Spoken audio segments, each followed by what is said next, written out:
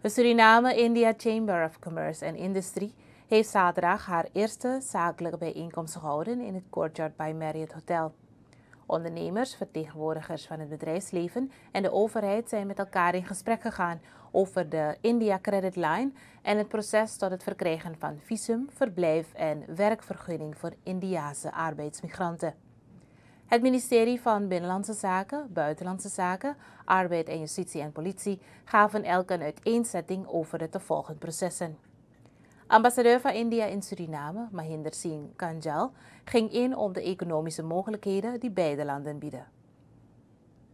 Infrastructure development opportunities can be explored in the infrastructure sector in Suriname, especially in basic infrastructure such as ports, bridges, flyovers, waterways, etc.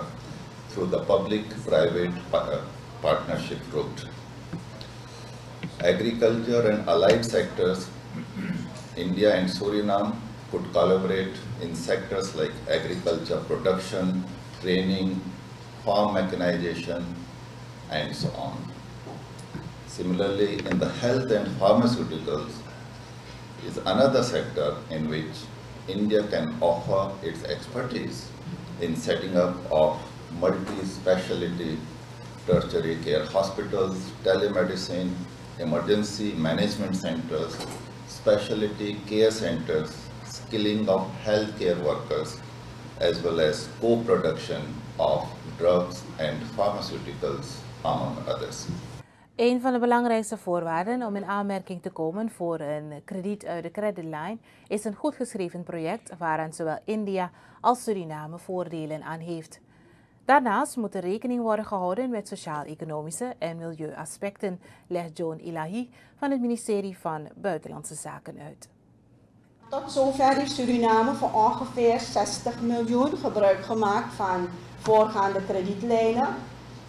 De presentaties zullen aan jullie overhandigd worden, hoor. In verschillende sectoren is aangegeven waar die specifieke kredietlijn op betrekking heeft gehad. Wat is de status nu? We zitten nu met een kredietfaciliteit die we op dit moment van India hebben. Die mag verder. Die we van India hebben van 100 miljoen.